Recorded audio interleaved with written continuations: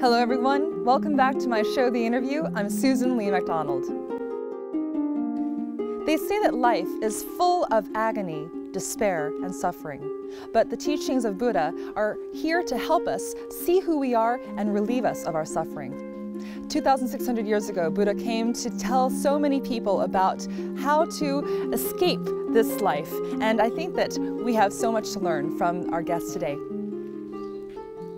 Today we're going to meet, in time for Buddha's birthday, the amazing Hungarian monk Chong An Sunim. He is going to tell us all about where Buddhism is headed, and it's headed apparently to Hungary too. So we'll find out all about Hungary and the Buddhist movement there today, here on The Interview.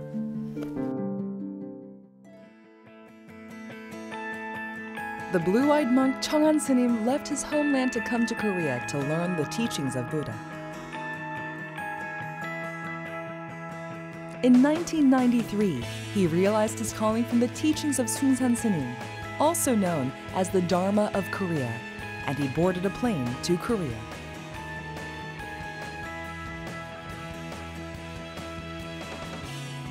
Three years later, he was appointed a monk, and he focused on practice and meditations for 6 years.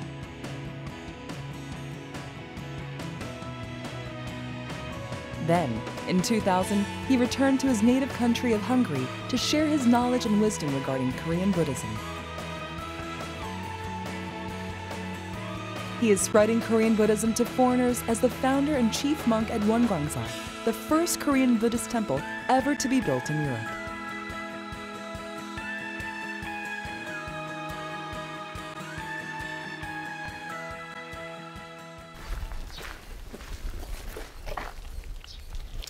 Hello, welcome to Hwagesa. Thank you for coming. Thank you so much for inviting me. Yeah. I'm so glad to finally be here at Hwagesa, and I'm wondering if there's something special that I need to do to kind of, keep the honor and pay respects to, the folks being here. Please proceed.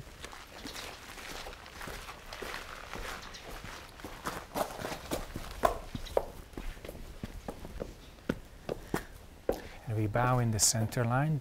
Do that with me as we cross. And I open the door for you. Here you go. Yeah.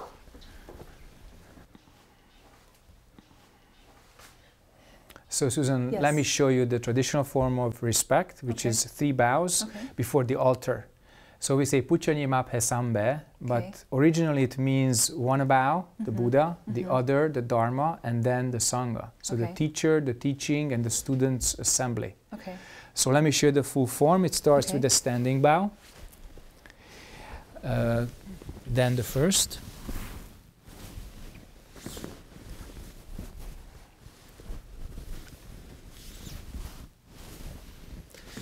and after the third there is a small finishing bow,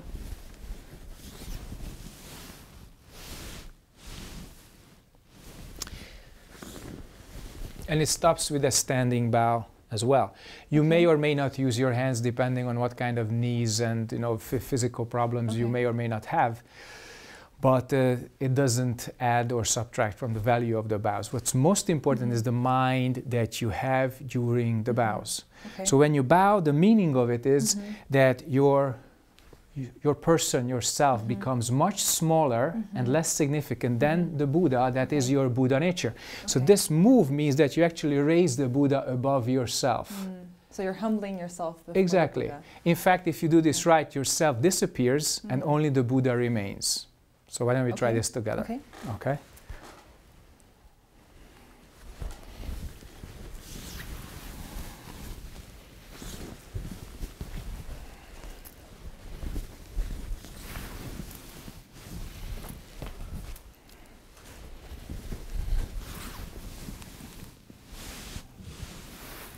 And the small one, very good. This bow is really important because, like I said, if not just your body bows, but your mind bows, the result is what we call hashim. Hashim, low mind or humble mind. This humility is really important, and not just before teachers and seniors. It's really important before your own Buddha nature so that none of your karma could become stronger. None of our arrogance would think faster and more than our Buddha nature would perceive or could digest. It's really important. This humility is not some kind of moral or social attitude. It translates into that as well. But primarily you become humble because you see that there's something much, much greater than you ever thought of as yourself. Ultimately, that's your true self. But it's not something that you ever conceived of so far. So our false notion of self, which is the ego, has to disappear by going lower and lower and lower. And our true notion of our true self, which is our Buddha nature, has to go higher and higher and higher. And that's what the bows do. And there's a lot of wonderful side effects like clearing up your energy path, giving you good breathing, etc., etc. But it's not as important. All secondary then. It's all secondary. The mental aspect is primary. Because you take your mind with you when you leave, but you leave your body here. Yes. Okay? Ultimately, that's what happens to all of us. I shall free my mind from greed, anger, and ignorance, and replace them with the clean Buddhist precepts, the tranquil state of samadhi and bright wisdom.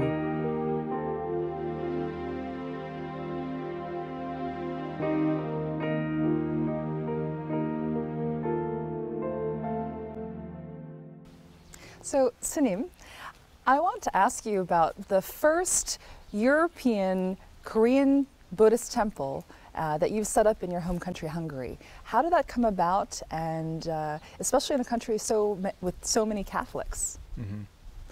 You know, when you train yourself in Korea, among other monks, and your teacher teaches you something really wonderful, you wonder how you could put that into the West and how you could help other people with that.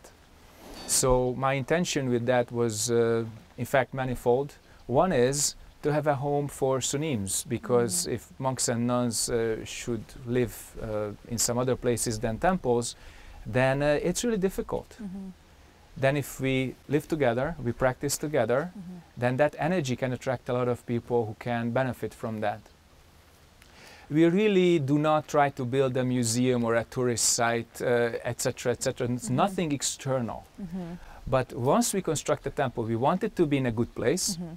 We want it to look authentic, and we want to use it in the fullest original sense. And then so the traditional buildings that look very similar to this, we can find in Hungary too? Yes, you can. Wow.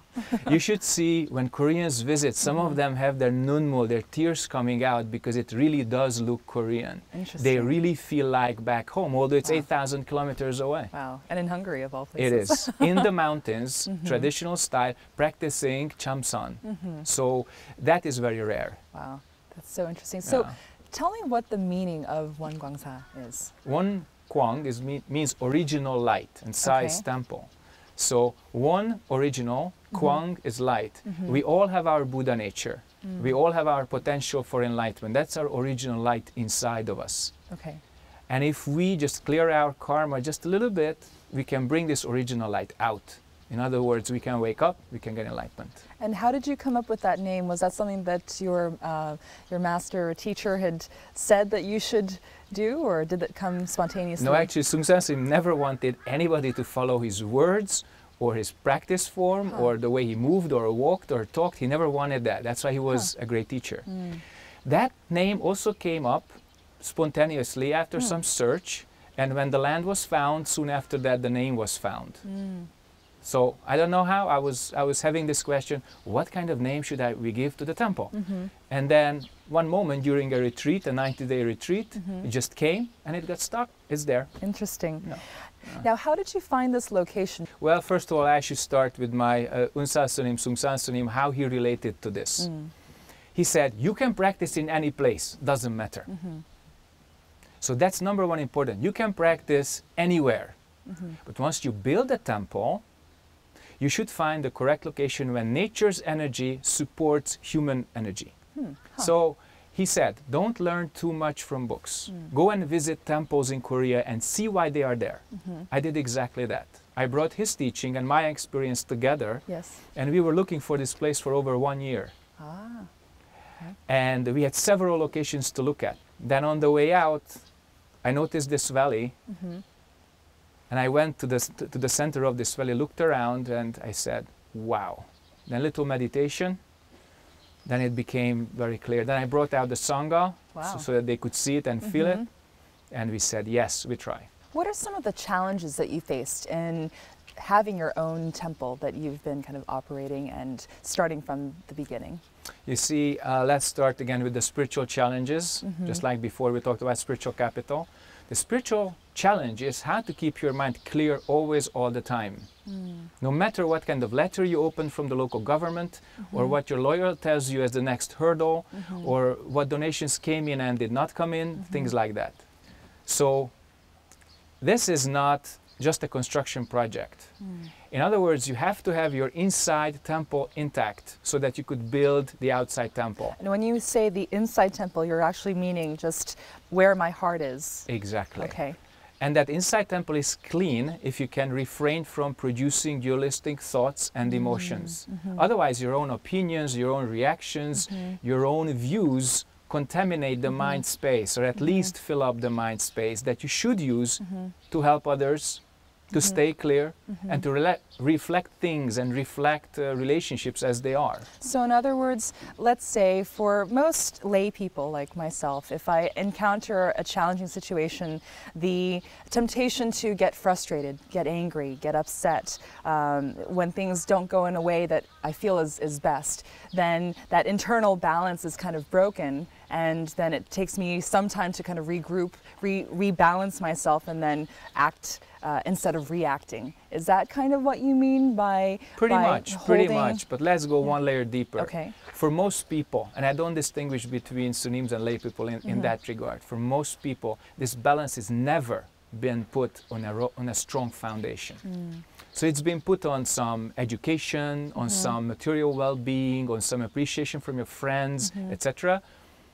But when this comes to test and you're in a deep crisis, or you just have to open a bad letter, or you get a bad phone call because somebody hammers you or threatens the project, or some legal hurdles come up, then how strong is your foundation? Is it quicksand or rock? So if you can put your mind in a non-dualistic foundation, then it's closer to a rock than quicksand. And then life tests you, how really strong your clarity is, how strong your compassion is, how strong your wisdom is. And these tests actually prove whether you have an inside temple in your heart or not. You cannot build an outside temple only. You have to have one inside. And when you do, then the thing happens outside.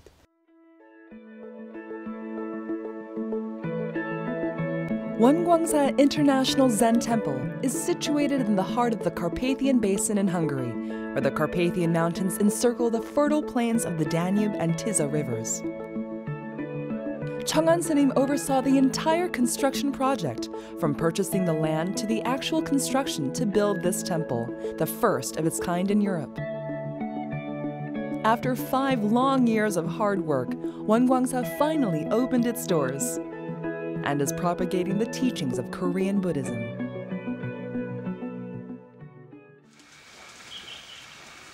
How did you decide to become a Buddhist monk? We know that it's not typical for most people, whether they're Eastern, Western, Asian, African, American, to become a monk. And I'm curious, what was the impetus for you to become one?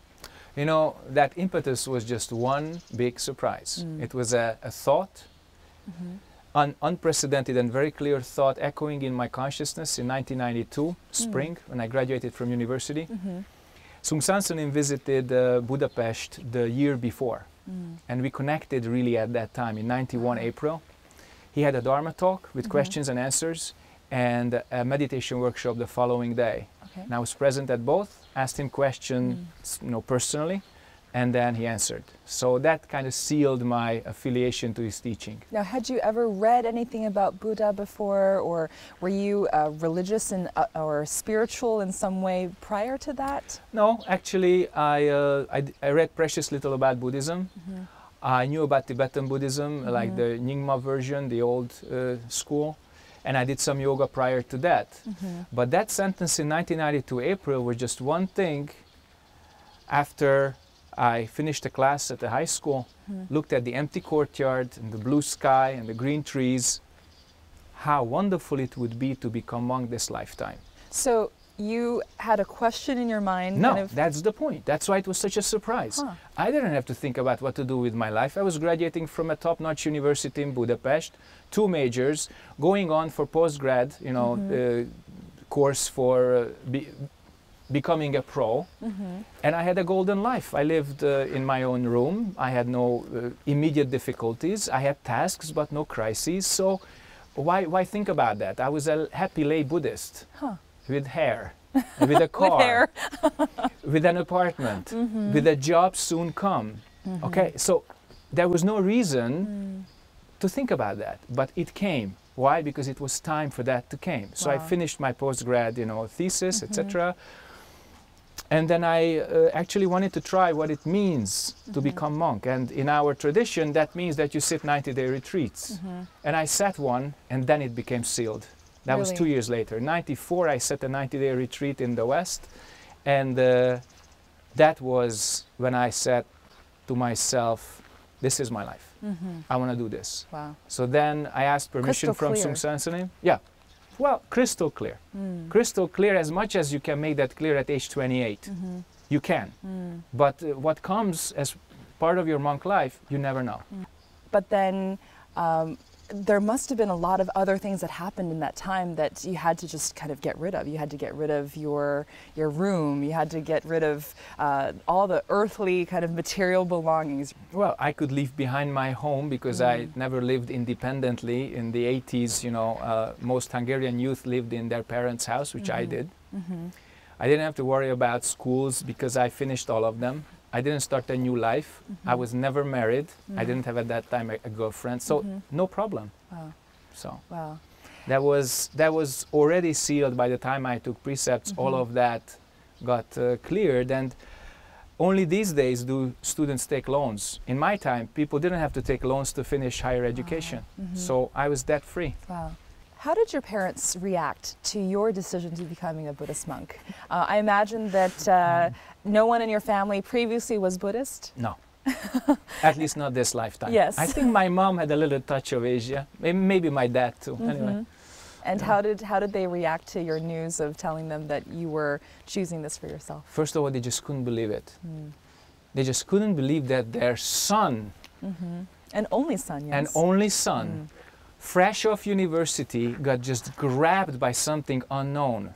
So, as I said, I had been living in my parents' house prior to my going to America, and that was like almost 4 years, and I was practicing Zen. So my dad used to ask me, he was a top-notch scientist, medical professor, why are you practicing this thing which even I don't understand? So I said, Dad, you know, I explained this to you so many times. We always got into an argument, and I really don't want to argue with you anymore. Just please watch my life, and if you see that I make a mistake, let me know, and I'll try to correct it. So his argument ceased, completely stopped. Wow. But when I became monk, everything turned dark for him because that was not the future he imagined for his only son. Right, he's thinking that you would become very successful in society or whatever work you're doing. And nice wife, couple of kids, etc. So that was in store for him, he thought. Now, what's important is that in 1997, they visited Korea.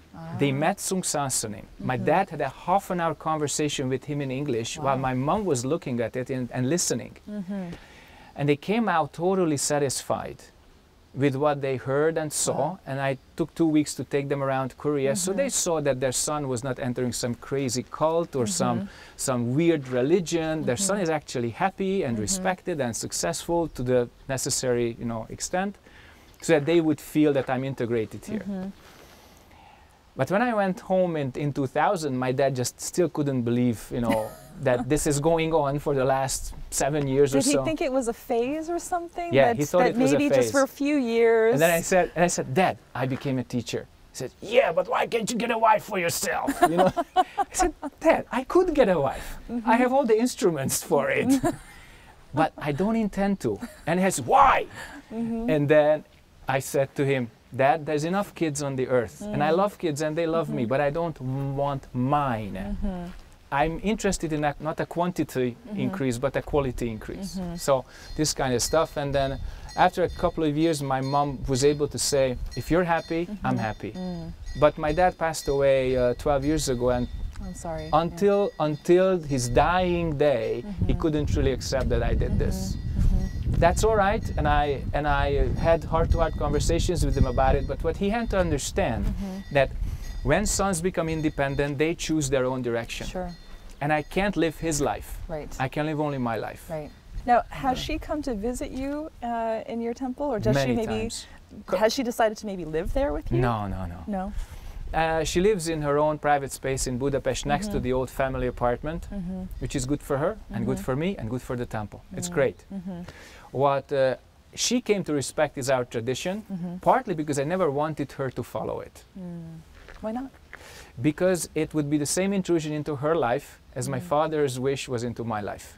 So I don't want to make people dependent on my decisions. I help them if necessary, but I will not tell my mom what to do. If she asks, I answer. If she requests, I fulfill that request to the best of my abilities. But I'll never tell her, Mom, I'm a Buddhist monk, so you should practice Buddhism too. That's a no. I degrade the whole thing before her eyes. No way. Do you know of any time in that period where you thought to yourself, I'm not sure if I made the right decision? That never came in Korea. Because for 6 years you're embedded in this temple environment, you're kind of nurtured like a new baby in the womb. And when your teacher makes you a teacher, which happened in 1999, then there's no further doubt, because your teacher kind of seals it and says, okay, go do your job. After all, that's what you came here for. You have a kind of natural kind of talent for this. So why don't you teach what you learned and what you think of as precious? So I never really had that doubt whether I made the right decision, but it doesn't mean that I didn't have difficulties. Of course, we are human beings, we are in this human body, difficulties come, sometimes very nice and beautiful difficulties, sometimes very ugly and impersonal difficulties. Nonetheless, they are there. So if they don't kill you, they make you stronger. But there was never a doubt whether I did the right thing or not. What it was about Buddhism that appealed to you in the early stages that made you decide that you wanted to become a monk? So when they say, you follow the path, you get enlightenment. That's all I needed. Whenever that happens, whenever that enlightenment happens, I don't care. But as long as we follow the path to the same direction, someday it will happen. So it teaches people to be totally one with the world, integrated into society in their various capacities, but spiritually independent. I love it. I love it. To the present day, this is the best pattern and the best framework I can imagine for anything spiritual. You mentioned the importance of the independence that you feel with this path.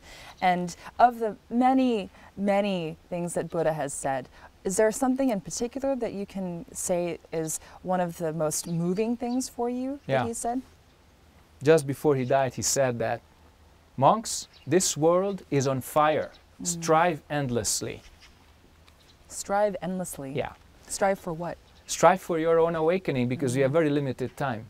He wasn't threatening people, he was warning people that this life is very short, very transient, and this world is on fire means it's impermanent. Strive endlessly means do something with your consciousness, because if you're reborn with the same kind of mind as what you brought here, that's a zero. You didn't do anything except consume food, energy, and sunshine and rain. But what do you do with your mind? What do you do with your consciousness? So strive endlessly means never think it's over. Never think that you got the great awakening, because that kind of notion poisons you. Awakening wakes you up. But if you react to it intellectually that I got it, that poisons you and takes you to hell. So strive endlessly means just that. So is he also referring to just a conscious decision to elevate the consciousness? So to not just be content with the externals, or just even a nice life, but to truly kind of work on oneself and be aware, to truly be self-aware. Is that what he's meaning? So you look at your own character, you find a lot of things you don't want to face. Yes. But the first thing you do is face them, see them for what they are. Then you stop feeling so good and bad about yourself. Then you see how your habits are formed. and you can see these entry points and exit points, how you can change these habits and turn yourself into something else. The choice is always ours, except sometimes we don't see these choices. And then we blame something or someone else. She made me do this, he made me do this, it made me, whatever. So we love to blame the world, the exterior and society, because we became what we became, negative. Nobody did these things to you. You invited them to yourself. You made conscious decisions to become the person you are. Right. So if we regain this kind of spiritual independence, because that's where this question started, then we stop blaming others. We stop blaming the world. We see cause and effect. How the world and us interact. How we use other people's decisions to create the character that we are. So it's not us as a single person, as an individual creating everything, because that's another wrong view. But it's a complete interaction with the world that creates this moment for us. And we should see our part, what is our part in it, what we do, what we are responsible for, and that gives us the spiritual independence, which results in more complete and harmonious cooperation with the world and other people. Great. With many doubts and questions overwhelming him, a blue-eyed young man met a Korean Buddhist monk one fateful day and realized his calling.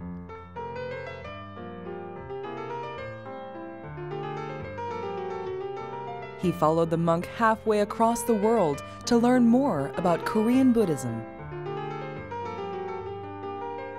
3 years later, the young man became a monk and was given the name Chong An. Chong An Sunim has been spreading the teachings and wisdom of Korean Buddhism by following his teacher's footsteps and traveling all over Europe, including Austria, Slovakia, and the Czech Republic.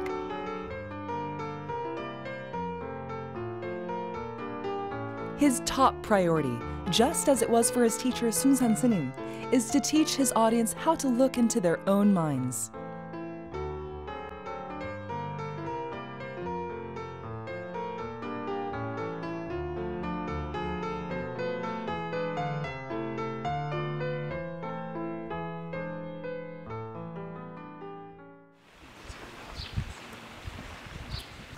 So, Sunim, can you tell me a little bit about this place? I'm seeing these various statues of sorts. This is a memorial garden. This is Korean Sunim's Chumotap. Okay. And he was Seung Sahn Sunim's Unsa Sunim. What does that mean? Father monk or principal teacher. Okay. I'd love to learn a little bit more about your teacher, Seung Sahn Sunim. What type of person was he? He was a great and really, for us, fully enlightened Zen master with a lot of strength and humor.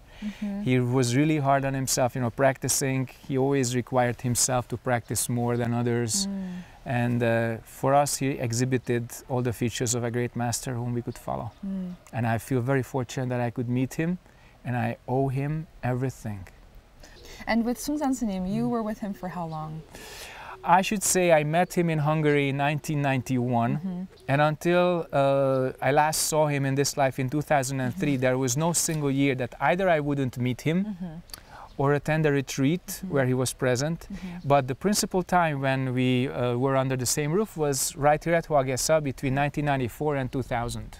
So those 6 years were the most important and most formative 6 years, and we knew it. Everybody who stayed with him, because he stopped traveling in 93, 94, especially to the West. He had a couple of more trips to Hong Kong and Singapore, but he essentially stopped traveling in 93, 94. Then he started to come up to the Zen Center, to the 4th floor of the Teja Kwanjom building, and gave us daily Kongan teaching. Now that's priceless. I'd love to see a little bit more of these kind of monuments. Now, is this a typical? I don't think I've seen one that has so many kind of circular discs. Me neither. Before. Look, Susan, this is the most unconventional chumotap or saritap that you could ever think of. You know. So this is the symbol of universal substance, which you attain when your lotus of enlightenment. You see that petaled lotus before that? Underneath. So when that opens, you attain substance, our true self. So sometimes it's held by lions, like the effort on Kobongsin, but here it's lotuses. And below that, the kind of three levels, the three major levels of body, speech, and mind. That's how I interpret it. But many people can have various other ideas about it. But frankly enough, never a pagoda like this, with the circles and this kind of very smooth and round, octagonal shape, 1 and 2. So I really wouldn't like to go into it too much, what it may mean. I just thank you, Kun Sunim. I bow to it. And that's it. Thank you so much for your hard work and practice, sir, and your teaching. Thank you. You know, I'm looking at this amazing monument here, and I'm curious if you can explain to me a little bit about this, because you mentioned the don't know and don't think, and I see these inscriptions right here. Only don't know. Only doing it, yeah. Yeah. I can't explain to you. Not because I cannot read it. I can't read it, but that's not the reason why I cannot explain to you. Can you see your own eyes? Only in a mirror. That's not your eyes. It's this physical object. That's not your seeing. Can you hear your ears? No, I don't think so. By thinking, can you get to your true self? Yeah. Now, I would like you to perceive the sounds. When you perceive the sounds, there is no thinking, and ultimately you and this world can become one if you perceive the sounds deep enough. That's what Kwanse means, perceive the sound of the world. So what do you hear right now? Aside from the truck coming up the road? That's perfectly enough. Yeah. So you hear a vehicle coming up. What else? The birds. Exactly. The movement of the feet on the gravel.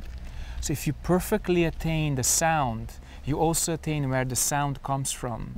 And as the Chinese wisdom used to say, you find the bull on which you are already sitting. No one can explain don't know, but you can perceive it, because that's what perceives. So if you guide the sounds back to the source of hearing, you attain. You guide vision back to the place of seeing, you attain. When you were with Seung Sahn Sunim, I imagine that you had many, many questions. Yeah. And how could you describe your relationship to Seung Sahn Sunim? In what regard do you hold him? Well, it's like small duck following a big duck. You know, when you are spiritually born, then your little eggshell of yourself is cracks, and you see this first big thing right next to you, which is the big duck. And then big duck follows small duck. That's it. That was the relationship. Look, Seung Sahn Sunim never let anybody become, quote unquote, his friend. He had spiritual friends, other Korean monks, but I'm talking about the students, not even his elder students. Nobody was buddying with him. So nobody was running into his room for tea or personal favors. When they had a problem, they saw him personally. When they had some big changes, they saw him personally. When they just wanted to share something deep or have some personal question, also saw him personally. Therefore, I saw him average once or twice every year, one-on-one, outside of the public, teaching situation, for longer than 10-15 minutes. But those conversations were pivotal. They were extremely and utmost importance, So meeting him was nothing that you can 100% put into words, but the presence of a great teacher gives you a lot of security and challenge at the same time, direction and questions at the same time, and it shakes your karma 100%. So why you can trust a teacher, because everything that you have as a homework appears, and the presence of the teacher and the question answers, they help you solve it. The teacher doesn't take away your homework, doesn't take away your karma, doesn't solve your karma for you, but his presence and his clear mind, his compassionate, wise and strong, powerful mind helps you solve your karma, helps keep your direction clear. And because of that, I'm eternally grateful to him. How did he come up with the name Chong An Sunim? Well, just like with any other Dharma name, he looks at the person and sees the potential and the homework at the same time. And what does that mean? So Malgul Chongchanunancha means clear eyes. And is it because you have blue eyes that he gave you Well, that? the Malgul, can be blue if it's Paran Chongcha, but if it's Malgul Chongcha, then it's clear. So if I don't do my job, it's just blue. But if I do my job, it becomes clear. So I think he just spurred me to that direction to see clearly. But if there's another Dharma name, then you can get to the same principle, the same substance through some other Dharma meaning. But he gave me this because that's my path. See clearly. Never let your vision, your perception be clouded by anything, anyone, anytime. And he made one calligraphy for me, which is mu-wi, don't move. Don't move. Yeah, so that's non-action original, that's the Wu Wei in Chinese, it's non-action. But what that means, your mind should never move. Is that possible? Of course. That your mind doesn't move? Yes, it's possible. But you think, it moves. Not thinking, doesn't move. So if I just decide not to think, well, then we couldn't do this interview. Listen. Maybe I can't become a Buddhist because I need to be able to think to do my job. There's one more step. There's one more step. You can, and if you like, you will become a Buddhist. But this not moving mind is the foundation, like this space in which objects appear. And then the next thing you do is wei wu wei, or acting non-action, or moving not moving. I know this is a little paradoxical. So you can keep an unmoving mind, a non-dualistic clear foundation, while you are dealing with good and bad, moving, coming, going, etc. And once you have some meditation experience, you will attain and understand what it means. But just for the conventional rational thinking, it's paradoxical because it's not logical. Luckily, it's paradoxical and not logical. So that you could only experience it, the concepts only lead up to it, but it doesn't give you anything. It just leads you up to the threshold. And there's a great saying, if you want to enter the gate of Zen, do not give rise to thinking. There we are. Okay. Where do you think you would be right now had you never met Seung Sahn Sunim? This is a question I equally cannot answer like don't know, because I don't know. Because I have no idea where my life could have gone. I'm sorry, but I'm fortunate enough that it led me here, not somewhere else.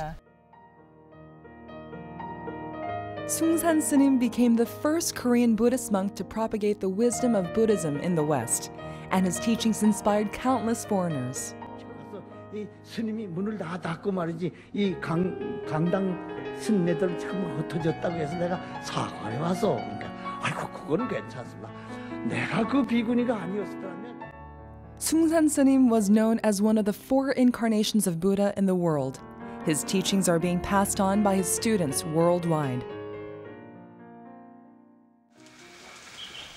I know that obviously you speak fluent English, and of course your native tongue is Hungarian, and you've had to learn Korean.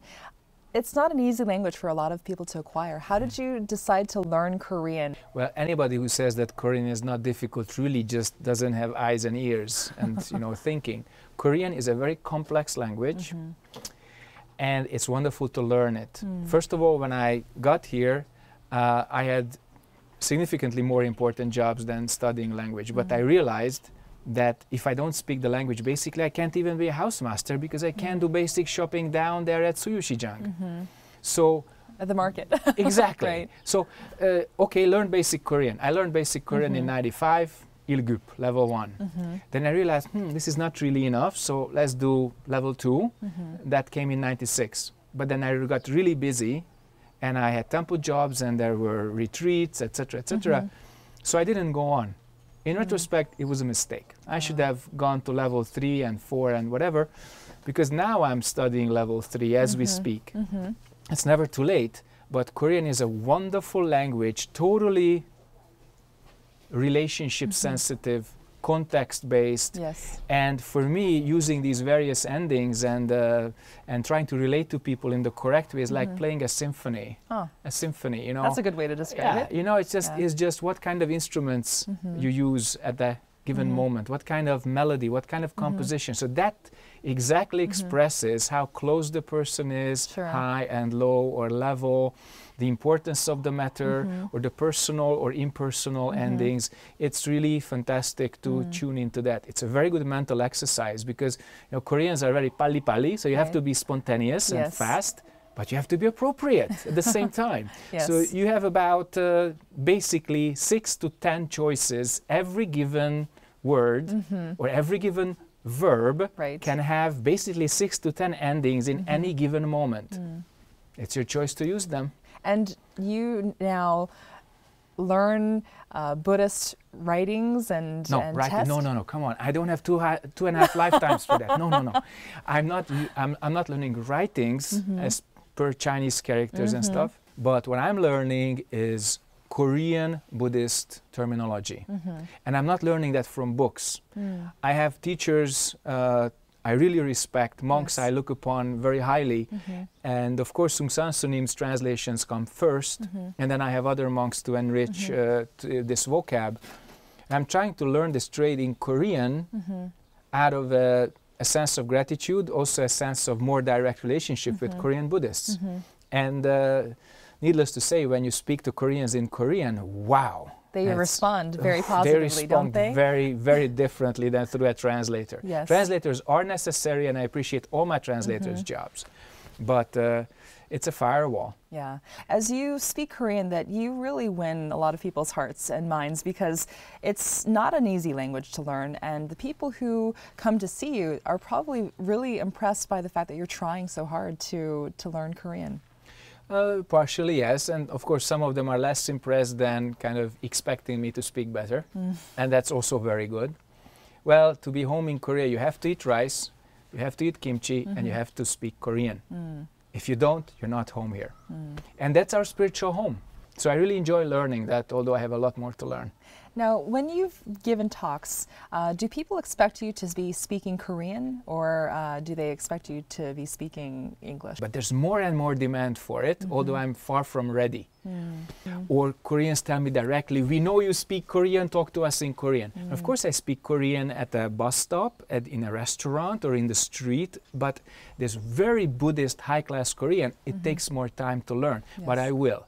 Has there ever been any type of, shall I say, prejudice against you because they think that because you're of a Western origin that you are unable to grasp it quite as well as someone who's Korean?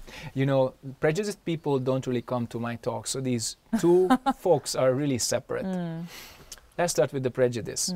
Prejudice is not bound to eye corner or skin color or social status, hair, no hair. Some people in the West also believe we just can't make it as Korean monks, and some people in Korea also believe that we can't make it as Korean monks. And I don't care about that too much as long as I do my job. So they really are interested in the white face and the big nose. But what they are more interested in is whether you know your homework. So they don't want you to be the biggest spanking Zen master on earth, because in fact we are not. But what we can do is use our own very good experience and our different angle at Korean Buddhism, which is not the traditional angle. We learn the tradition, we appreciate the tradition, we attain as much as possible from the tradition. But we are not Korean, we were not born here. So that gives us a fresh view, a fresh angle, a fresh approach, and that's something Koreans really appreciate. So it's very practical. What I'm getting as a review, because talks are everywhere, you can download them, you can watch them, rewatch them, whatever. They're all over YouTube. You know, when I get this, my grandmother changed her ironing habits. And I said, what does that have to do with my talks? Listen, she said, my mom and grandma, they used to watch television all the time and listen to the sound as radio. But your talks are with subtitles. So my grandma put down the iron and started to watch it so that she could read the subtitles. This never happened in 25 years. Interesting. So, and then they say, your talks are really practical. They are really easy to understand. It inspires people. So I really take it as not just as a credit, because it's not me. The whole teaching which I received, the whole practice which I got assistance with, that all comes together in these talks. It's not really one mouth, speaking. But what's really important for me is that our teacher, Seung Sahn Sunim, who lived, right in this house for a long time, he taught us, believe in yourself. But what the self is your job to clarify what you are. So that clears away prejudice, that doesn't let us run high on positive or negative feedback. And again, humbly express my appreciation to his teaching and this tradition, because without that, this hybrid wouldn't appear. A lot of people search for happiness in external things, right? We search for happiness in our jobs or in families or that one relationship, you know, that soulmate that's going to give me the happiness. If we accept happiness as a byproduct of our practice for something higher than happiness or unhappiness, it will come. But if we directly want to get it and we strive for this idea of happiness, it always leaves us. Yes. It always becomes transient. It somehow never works out. It becomes imperfect, you know, impermanent, dependent on something or someone else. And unless we realize that that's the way the world works, we'll always get disappointed and frustrated. And the West, especially the West, but now the East, also. That's why we have so many addicts. Because we're addicted to some idea of happiness, and if it doesn't work, we have layer 2 happiness, layer 3 happiness, then chemical happiness, then sensory happiness, then food happiness, etc., drug happiness, whatever. And all the time, all this, you know, struggling time, we don't notice that our fundamentals are not clear. The foundation is not strong. We don't understand ourselves. We don't understand the world. We don't understand our relationship. So how could we be happy in the wrong way? Yeah. But once you find the right way, the correct way, then naturally happiness appears as part of a larger balance. All right? Today, if there's something that you could say made you happy, what would that be? This interview. Oh, thank you. Absolutely. Yeah, it's been so fun talking with you, and I still have a few questions before Go we ahead. go. No problem. You've published a number of books. You've published The Flower and the Bee, The Mirror of One's Soul. What kind of message do you feel you're trying to give to people when they're reading your books or coming to your talks? Just wake up. That's all, people. Wake up while you can. This life is extremely short. Wake up while you can. And take that with you to whatever comes next after you leave this body. Because if you just take your own karma, that's pretty gruesome.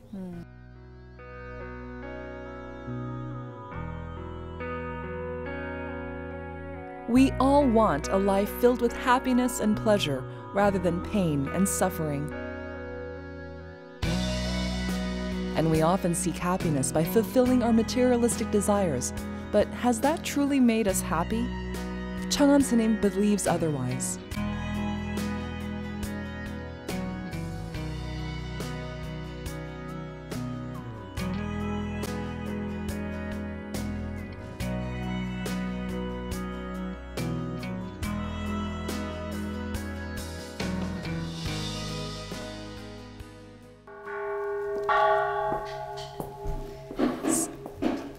So what are some of your plans now, and when will you go back to Hungary? This time I go back to Hungary on May 31st, and we'll do a 100-day Kido at Wonkwangsa. Oh wow, so 100 days of prayer. Yeah, a prayer, or I would say chanting practice, which transforms you. You know, it starts with worship, then it stops being worship. And that kind of Kido includes the Nungomju, the Shurangama mantra, which is one of the most important mantras in Mahayana Buddhism, and part of our Kapung, our tradition in Korea. And we include the Daebiju also, which is the mantra of great compassion, called the Great Dharani, and the various other chants. We do that for 100 days, and we will have several short retreats, short meditation retreats in the meantime. And then for the last week, we'll have a large Korean group visiting. Wonderful. I'm very much looking forward to that. I'll be back briefly in Korea in September, and hopefully for the winter retreat, which starts in the middle of November. So I expect to sit 3 months in one of the Zen halls in Korea, which is, I think, a very important and very deep experience. No matter how people feel about it before or after, what happens during that time is irreplaceable for any Sunim.